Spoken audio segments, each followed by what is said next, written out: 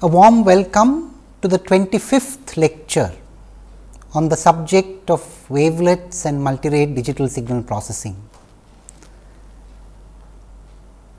Let us put in perspective what we are going to do in the lecture today.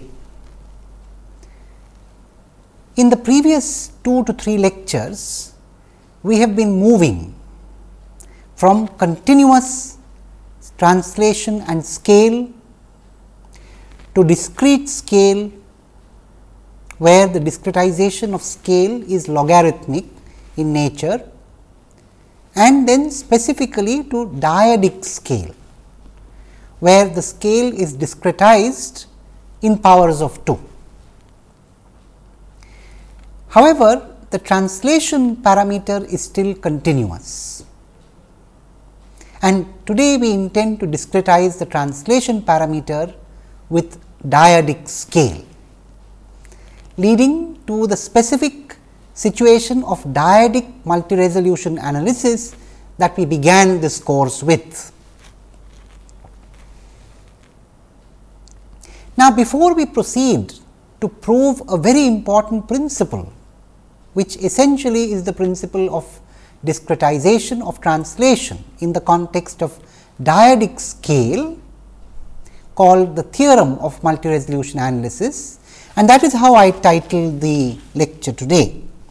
So, I have focused today on the theorem of dyadic multi-resolution analysis, essentially an effort to discretize the translation parameter, knowing that the scale has been discretized in a dyadic manner in powers of 2. But before we proceed to prove that theorem, to establish the results of that theorem, we would like to bring out the link between what we did in the previous lecture and where this theorem stands in the next few minutes. You see, yesterday we had indirectly talked about orthogonal filter banks. We had said that if the so called wavelet and the corresponding synthesis wavelet. So, remember we had talked about a psi and a psi tilde, a psi on the analysis side and a psi tilde on the synthesis side. And we said in principle the more general situation is that you have different wavelets on the analysis side and the synthesis side when you discretize the scale parameter in a logarithmic manner. So, what it really means is that the most general situation is where the analysis wavelet and scaling function is not the same as the synthesis scaling and wavelet function, and this is a discovery for us beyond what we have been doing all the while before we started talking about uncertainty. Now, we would like to christen, to give a name to those kinds of filter banks which lead to different wavelets on the analysis and the synthesis side. And then we would like to make specific the case where they are the same. So, therefore, let us give these names. Filter banks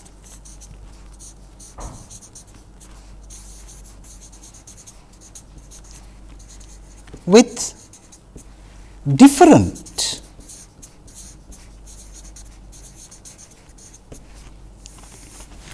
analysis and synthesis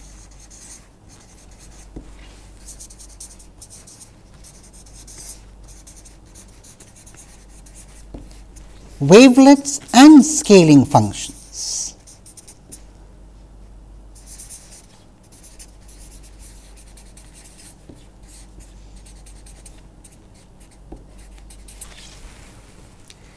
Are called biorthogonal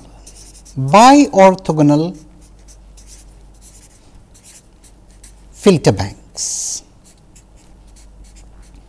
So, these are more general.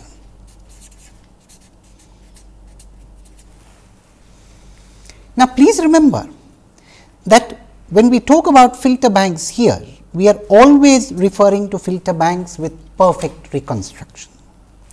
and I think that point must be written down very clearly for emphasis. We are always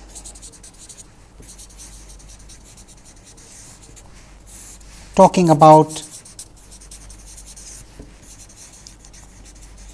filter banks with perfect reconstruction.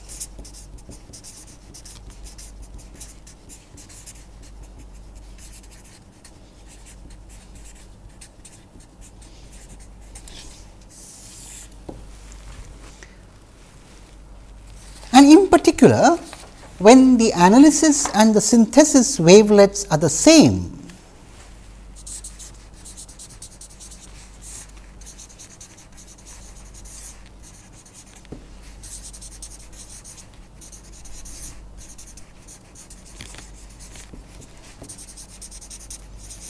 wavelets and scaling functions,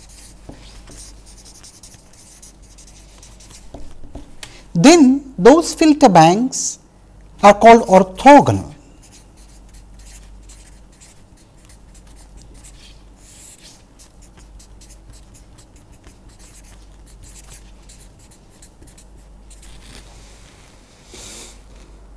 We shall be largely focusing on orthogonal filter banks today. But before we proceed to the filter bank, where we have essentially discretized, of course, last time when we talked about filter banks, we were talking about continuous time filters, remember. So, now we have moved one step ahead from the kinds of filter banks that we referred to earlier on in this course, where we only spoke of discrete time filters. Now, we have continuous time filters in the filter bank, and we will just recall a couple of important steps that led us to the discussion towards the end of the previous lecture. Namely, we said that the kth branch in general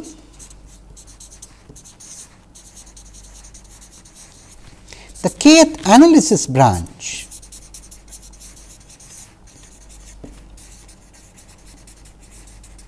would take the input x and subject it to a filter with frequency response psi cap a naught raised to the power of k omega, complex conjugate. A naught, as you recall, was any number greater than 1, and of course, k ran over all the integers.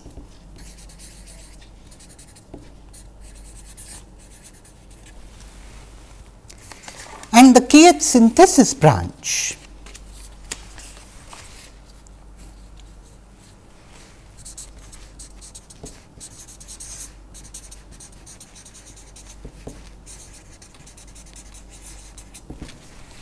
essentially took the output of the kth analysis branch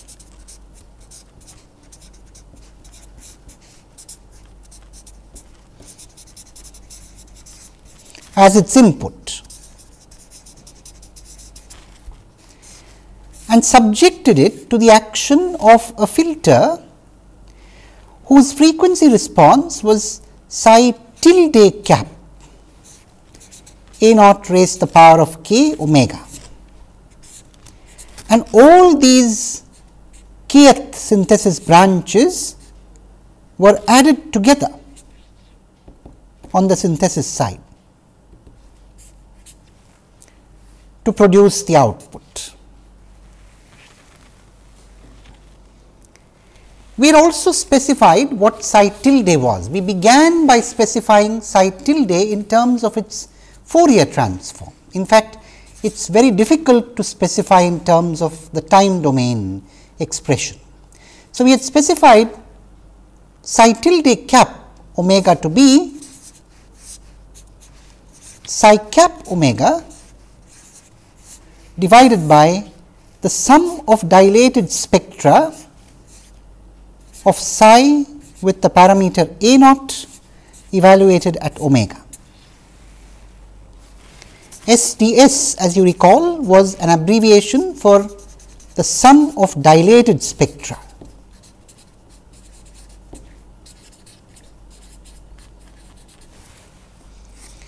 And we had defined the sum of dilated spectra as follows.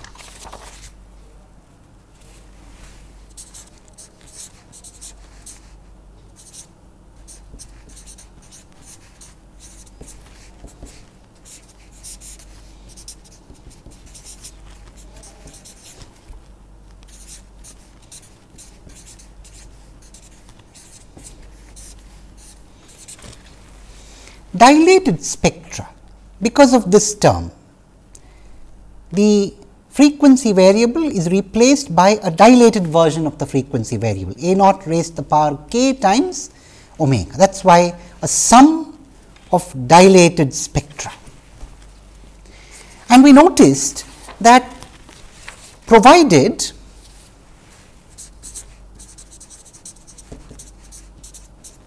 there existed, this means there exists or there exist C1 and C2, so that C1 is strictly greater than 0, C2 is strictly finite, strictly less than infinity, and this STS of psi and a naught for all omega is between C1 and C2. We were guaranteed that psi is admissible, and this followed from the upper bound here. Further, we were guaranteed, because of C1, psi tilde cap was meaningful.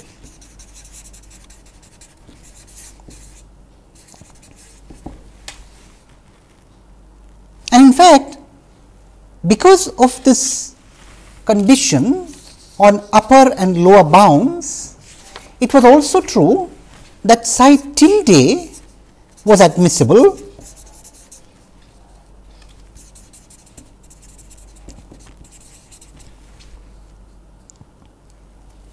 and in fact the bounds on STS for psi tilde were essentially 1 by C2 and 1 by C1. Now, with all this recapitulation, we also said that in case the sum of dilated spectra STS psi a naught was constant for all omega, you had an orthogonal filter bank there.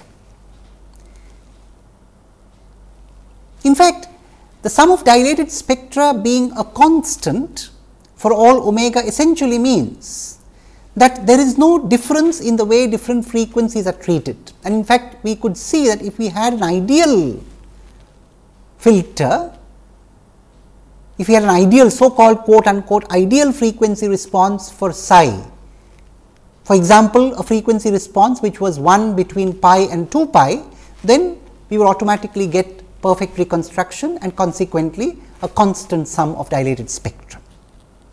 So, we begin to see the interrelationships. Of course, that is not the only case, the ideal case is not the only case, and at this point I would like the class to reflect on other possible cases that there might be. I shan't answer the question right away, because some curiosity should be evoked. So, I put this exercise or this challenge before the class, partial challenge, partial exercise.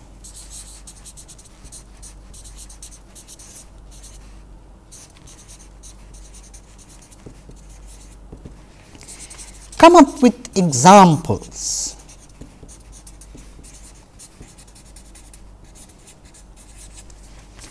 of psi cap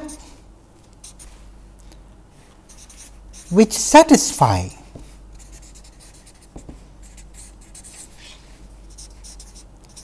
the requirement with C1 equal to C2. So, essentially the sum of dilated spectra being a constant. Anyway, not just the ideal case. Well, What I wish to do before we proceed to the dyadic case is to note one more variation that can be introduced. You see, here we are admitting the idea of bi-orthogonal filter banks where the analysis and the synthesis side are different in terms of the wavelets and scaling functions involved. Now, we can see in a minute that once we have this condition satisfied by psi, we can also construct an equivalent orthogonal filter bank from that psi, where the analysis and the synthesis wavelets are the same, but different from psi, and that is done as follows.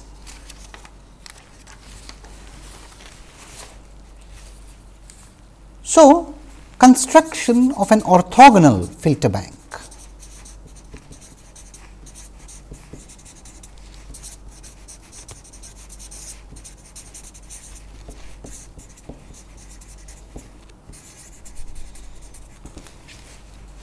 So, let us define psi double tilde again in terms of its Fourier transform.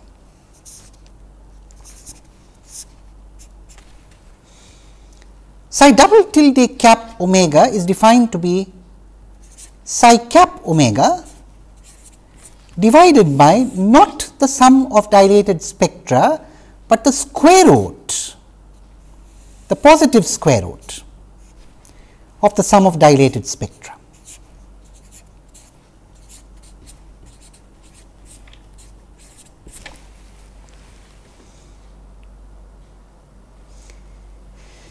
Now, again please note that because of the upper and lower bound on STS, it is meaningful to put this in the denominator.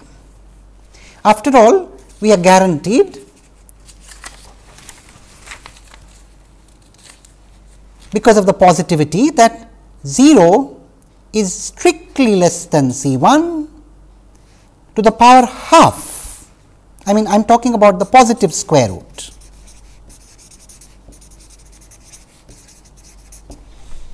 Less than or equal to square root, the positive square root of STS psi A naught omega, continued this way, less than equal to C2 to the power half, positive square root again, and this is of course strictly less than infinity.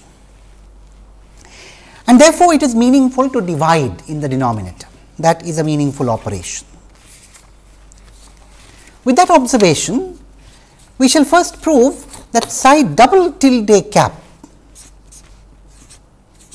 or rather psi double tilde is admissible.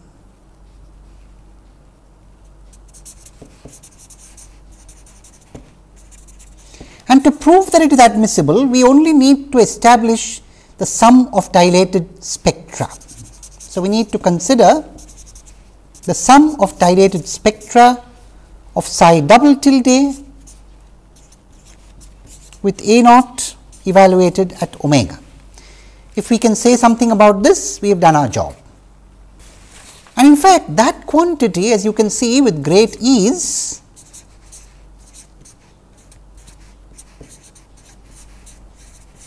is simply summation k going from minus to plus infinity psi cap A naught raised to the power k omega mod squared divided by, well, please remember, the sum of dilated spectra is independent of multiplication of the independent variable by A naught to the power k.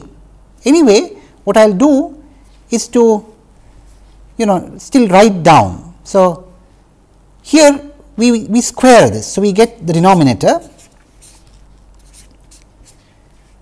psi as it is, all right, A naught omega, and what we are saying is that this is not affected when we replace omega by A naught to the power of k. I will just recall that reasoning. You see, what we are saying is STS of any psi A naught of omega is equal to STS psi A naught to the power of m omega. We proved this yesterday, but let us just quickly recall the proof in general.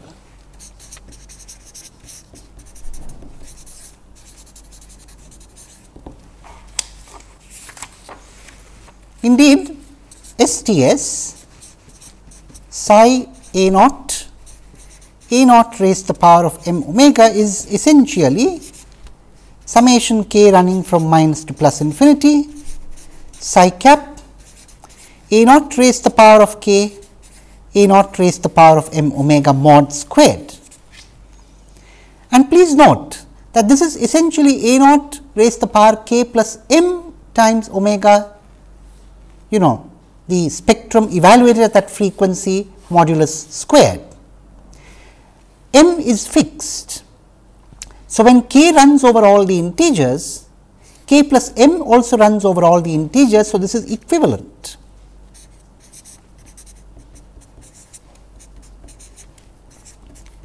To summation k going from minus to plus infinity psi cap A naught to the power k omega the whole squared, and that proves what we wanted to.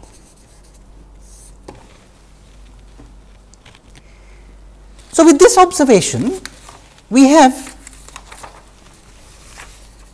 essentially STS psi double tilde A naught evaluated at omega is summation k running from minus to plus infinity psi cap A naught raised to the power k omega mod squared divided by STS psi A naught at omega.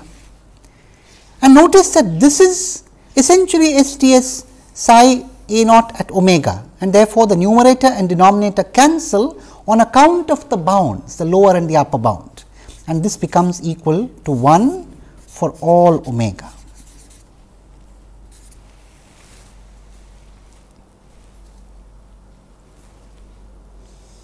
And therefore, we have a constant, something even more than bounds. We have a constant sum of dilated spectra in the context of psi double tilde. And therefore, psi double tilde can be used both on the analysis and the synthesis side. The fact that its sum of dilated spectra is a constant means that it is admissible, and therefore, psi double tilde is a wavelet and an orthogonal wavelet at that. So, psi double tilde is admissible on account of satisfying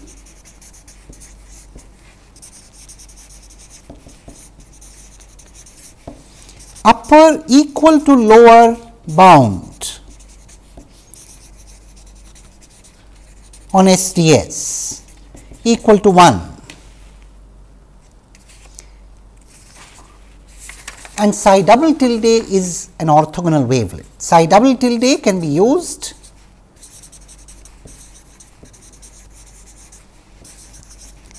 both on the analysis and the synthesis side.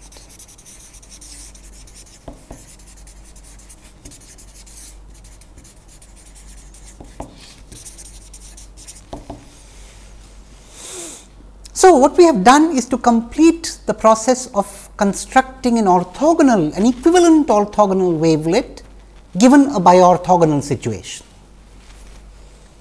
A wavelet psi which gives you upper and lower bounds on its sum of dilated spectra. Now, a few words before we proceed to the next step, the discretization of translation. One must note that in all this discussion, one has not discretized the translation. One is still talking about continuous translation parameters tau. And when we talk about orthogonal here, we are talking about orthogonality keeping the continuous translation parameter. We are working in continuous time here, not in discrete time. So, for example, if you were to take the Haar wavelet, you could certainly show that it has these bounds, but one must not confuse the fact that the Haar wavelet gives orthogonality with those discrete shifts, with the concept of orthogonality as we have just talked about a minute ago, where the translation is continuous. So, for example, the Haar wavelet will not satisfy the upper and the lower bounds being equal to this being the same, being equal to 1 for example, or any constant for that matter, because there the orthogonality is with respect to discrete shifts, and that is a weaker requirement. In fact, even though it is a weaker requirement, that is what we strive towards in implementation, because we do not want to retain again the whole continuous translation parameter here, though notionally it is good to know. So, now what we are going to do is to accept a wavelet psi, which has this property of admissibility and reconstructibility because of the lower bound. So, it has a C1 and a C2, and we are going to ask, can we discretize it given A naught equal to 2 specifically. So, we will concentrate on A naught equal to 2. We will accept a wavelet which gives us a sum of dilated spectra being between two positive bounds, and we will discretize the translation parameter strategically to construct a dyadic multi-resolution analysis. And that is where we once again recall the axioms of a dyadic multi-resolution analysis. So, now we put all our discussion in perspective, what we did earlier on in this course. It is a special case of the most general wavelet transform. So, the dyadic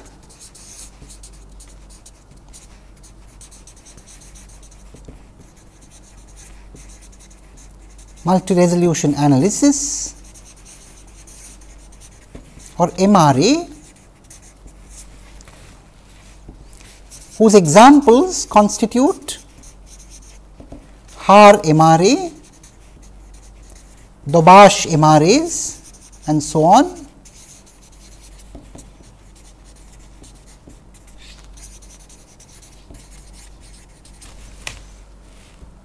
are essentially the special case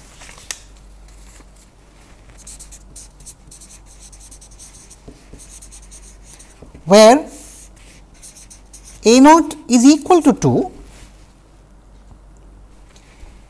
the wavelet obeys the requirement STS between two bounds, between two positive bounds for all frequencies. Essentially, the requirement for discretization, and of course, here it obeys the requirement with A naught equal to 2, that is what we mean. It may not obey the requirement for all values of A naught greater than 1, but it obeys the requirement with A naught equal to 2 for this. So, as you can see, these bounds would of course depend on A naught in general. Well, where the wavelet has these two properties and the wavelet admits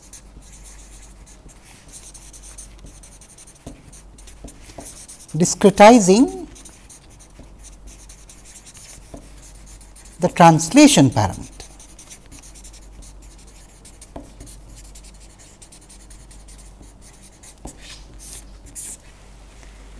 And how we discretize the translation parameter now can be understood by a slightly different consideration. How should we go about discretizing the translation parameter? Should we do it in the same way for all the branches, or should we do it differently? And the answer is very simple. You see, if you look at what you are doing on the kth branch,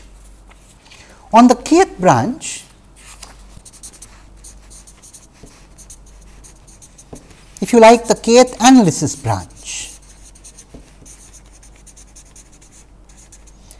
the output is essentially broadly a band pass function.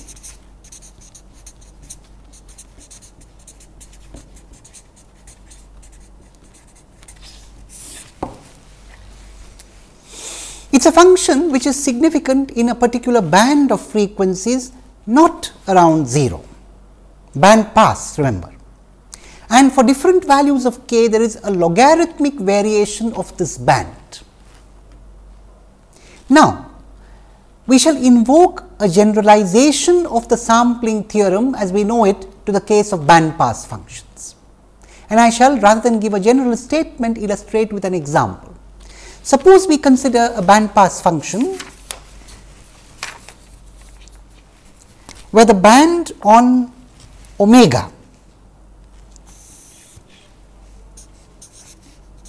lies between pi and 2 pi. So, suppose we consider a band pass function like this.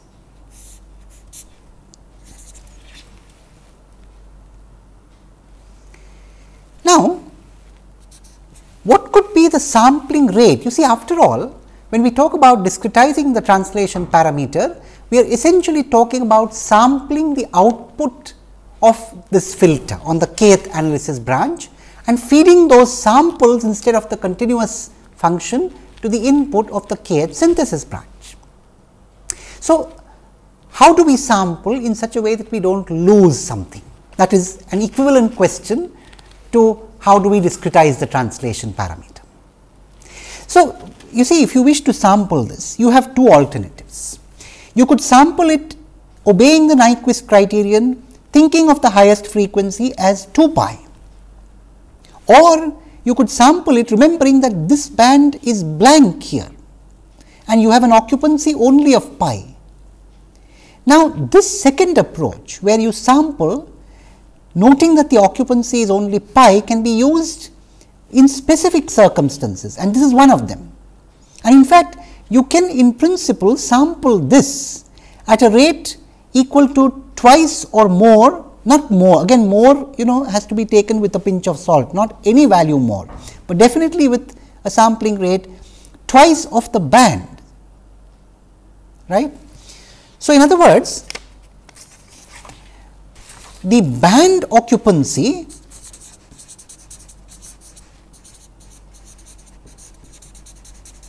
is pi,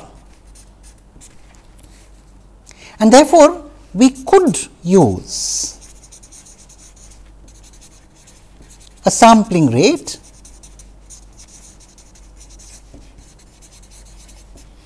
equal to 2 pi divided by this band occupancy pi, which is 2. What I am trying to say is that, you see, when you use a sampling rate of 2, effectively you are saying that, so what does it really mean? This is the, well, let me explain it in a slightly different way. You see, if you simply use the Nyquist criterion,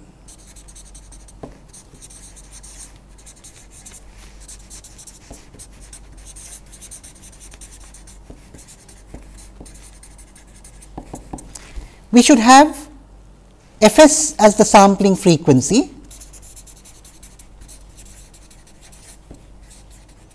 in such a way that 2 pi Fs is equal to 4 pi, all right. So, Fs is equal to 2.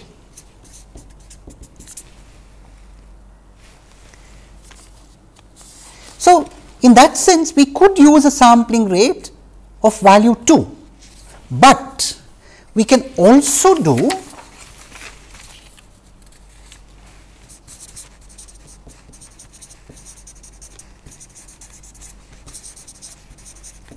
with a sampling rate 2 pi Fs is equal to only 2 times the band, which is pi. This is the band occupancy pi, and therefore, Fs is equal to 1. This is what I am trying to say. This is the band pass sampling theorem, where you can look at the band occupancy and decide your sampling rate, not the maximum frequency. And suppose we do that, suppose we use a sampling rate of 1.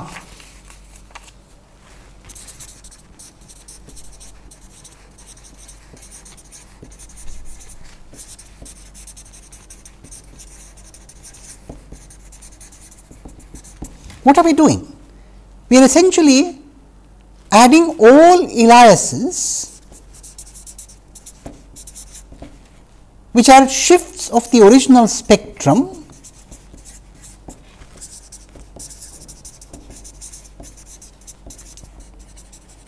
by 2 pi multiplied by 1 times k for all integer k.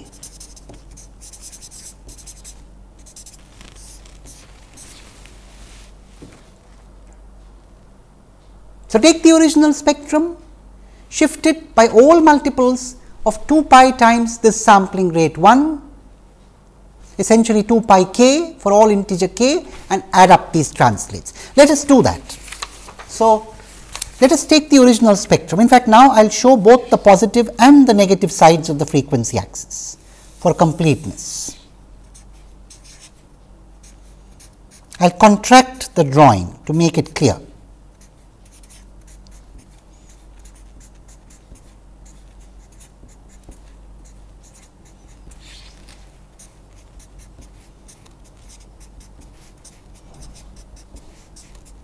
And so on.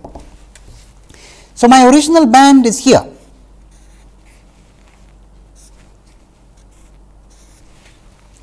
When I translate by 2 pi backwards, I get this alias. So, I will just show that. This would go back here.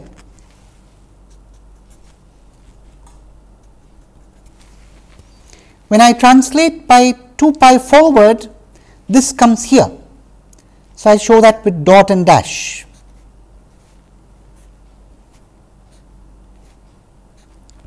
And this goes there.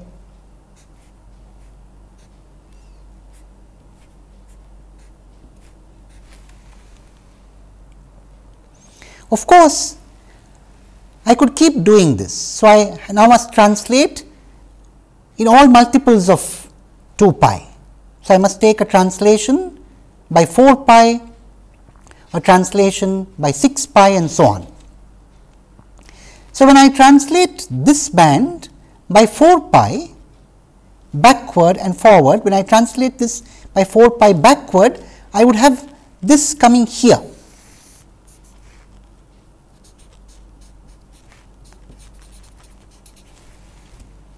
And of course, when I translate this by 4 pi forward, I am going to 5 pi. So, I do not need to bother there.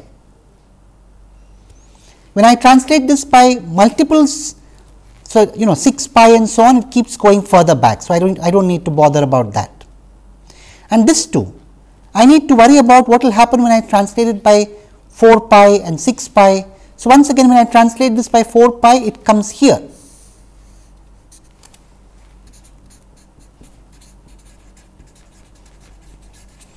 And then 6 pi and 8 pi and so on. So, now you can see that other translates are not going to interfere with this. This original part of the spectrum, this and this, is unpolluted, unaffected. So, I could retrieve the original band pass signal by putting a band pass filter between pi and 2 pi. This is the band pass sampling theorem. Now, one should not generalize this too quickly. This does not mean that wherever I put that band of pi, I could use a sampling rate of 2 pi. I mean, essentially, twice that band and not twice the highest frequency. That is not true in general. It is true depending on the location of the band as well, and that is why the band pass sampling theorem is a little more complicated than the low pass sampling theorem, the conventional Nyquist theorem as we know it. But it is certainly more economical, and in fact, what we are doing in dyadic multi-resolution analysis is essentially and very implicitly, very covertly invoking the band pass sampling theorem. If we just take a minute to understand this, much of the rest of the discussion would be far more clear. So, what I have shown you for between pi and 2 pi can now be repeated for between 2 pi and 4 pi, and then between 4 pi and 8 pi, and also between pi by 2 and pi and so on. The same principle would hold, And for all those cases, one could use a sampling rate which is twice the band and not twice the highest frequency, using the same kind of an argument. So, what I am trying to say is that for different branches on the analysis side, I would have to use different sampling frequencies now. And in fact, those sampling frequencies are also going to be related logarithmically, they are going to be in powers of 2. And recall that in the dyadic multi-resolution analysis as we know it, that is exactly what happens. When you go from V0 to V1, you have twice the number of points, twice the number of functions in a certain interval. When you go from V1 to V2, again the number of functions is doubled. When you go from V0 to V minus 1, the number of functions is halved. So, all that is essentially a manifestation of this band pass sampling theorem. Now, we must ask the question which we intended to all the while when we discretized the translation parameter with A naught equal to 2. So, let us now focus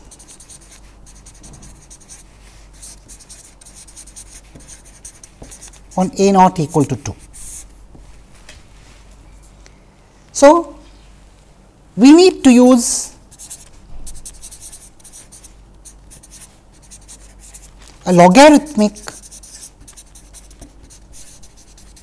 change of the form 2 to the power k of sampling.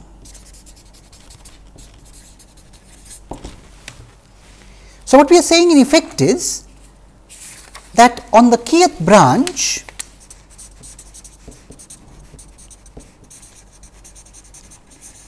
the sampling rate relates to 2 raised to the power k. And we do not explicitly need to ensure it, because that is what the dyadic MRA axioms do. Let us now put down the theorem of dyadic multi-resolution analysis as we know it and as we are going to now prove formally step by step. The axioms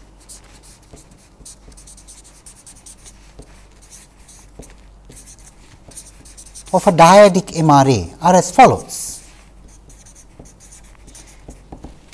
The first axiom, you will recall, what we are going to do is to put these axioms in the light of the discussion that we have had. The first axiom is you have a ladder of subspaces.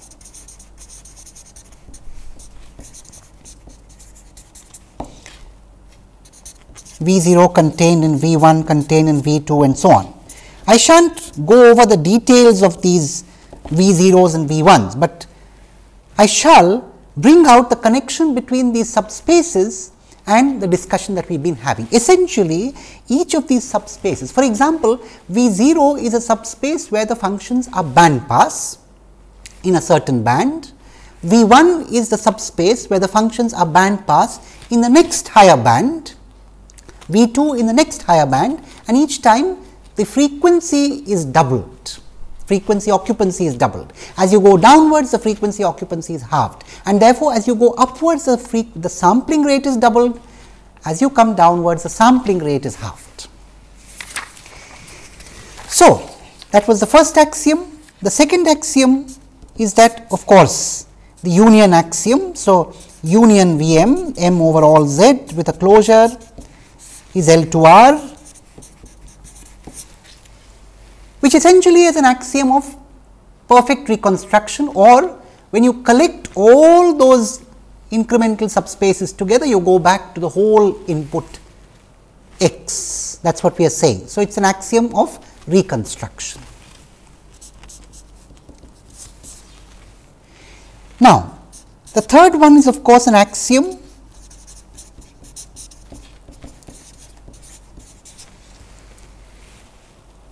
where we are saying essentially that we always remain in L to R. So, as we go downwards, if we are going towards smaller and smaller bands, finally, we are going to reach a constant function with 0 power. That is what we are saying. The fourth axiom is important. You see, the fourth axiom says that if x of t belongs to V0, then x of 2 raised to the power of m t belongs to V m, and implicitly this provides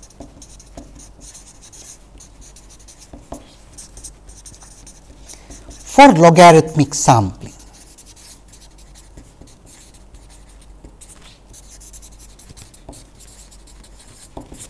If you reflect just a minute on this, it is essentially a statement of logarithmic sampling.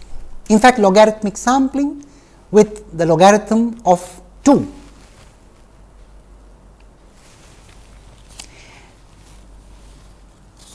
And of course, the axiom of translation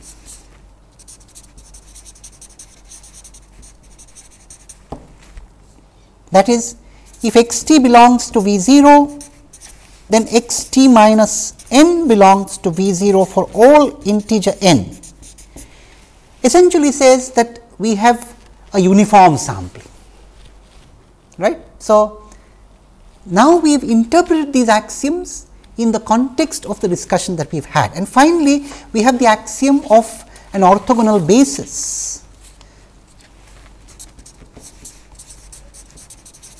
The orthogonal basis axiom says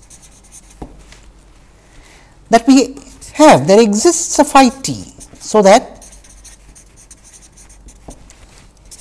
phi of t minus n with all integer n is a basis for V 0, and given this and given the fourth and the fifth axioms, we have a corresponding orthogonal basis for each of the V n's in the ladder.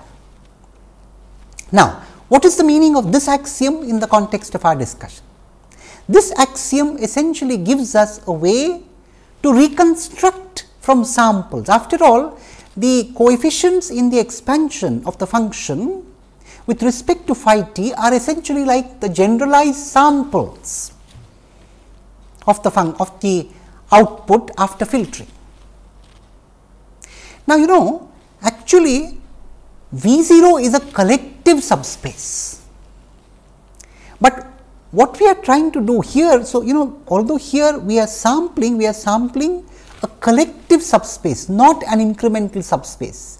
The theorem of multi-resolution analysis is going to give us an incremental subspace. What we are saying here is a collective subspace. We are saying that if you go all the way up to 2 pi, for example, you need to sample using the conventional Nyquist theorem at 4 pi. If you go all the way to 4 pi, you need to sample at 8 pi. That is what we are saying here. This is when we write down this orthogonal basis, we are essentially giving a scheme for generalized sampling and reconstruction from the samples, but with the conventional Nyquist theorem. And now, we put down finally the theorem of multi-resolution analysis.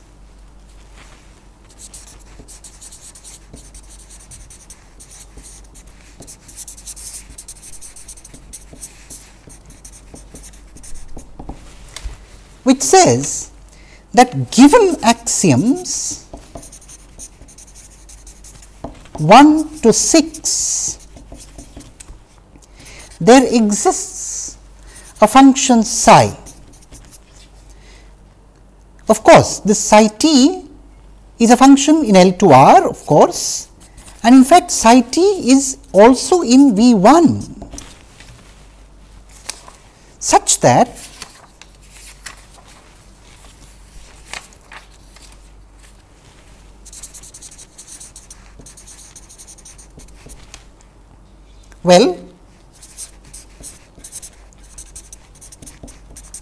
psi 2 raised to the power of m t minus n for all integer m and all integer n forms an orthogonal basis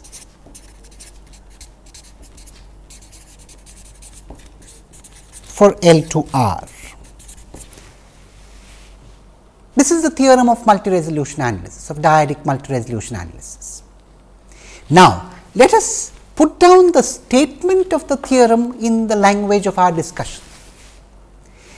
In this statement, we are saying we have this psi t which covers the incremental subspace between V 0 and V 1, and we can use translates of that psi t to cover the incremental subspace. What are we saying there effectively? We are saying we can band pass sample that band which is covered by the incremental difference between V 0 and V 1. So, if you think about it, this wavelet, its spectrum would cover a band now and not a band starting from 0. And we are saying we can move from low pass sampling to band pass sampling. And we can discretize the axis with band pass sampling. So, for example, in the light of what we discussed a few minutes ago, if psi essentially covers the band between pi and 2 pi, we are saying you could do by sampling that band at 2 pi and not at 4 pi. So, you could be sampling, you could go from V 0 to V 1. When you represent functions in V 1, you need to sample at twice the rate as compared to when you represent them in V 0, if you use the conventional theorem. What we are saying is, well, you could represent functions in V 1 by a low pass sampling up to V 0 and a band pass sampling for the incremental. Then when you go from V 1 to V 2, you could either use a low pass sampling for V 1 and then a band pass sampling for W 1, or you could use a low pass sampling for V 0, a band pass sampling for W 0 and a band pass sampling for W 1. And if you take this argument to the extreme, the entire representation of a function in L2R can be done by band pass sampling each of these incremental bands. That is what the theorem of multi-resolution analysis essentially says. And in the next lecture, our endeavor shall be to prove this theorem formally, starting from these axioms, now that we know where this theorem fits in the entire scheme of things. Thank you.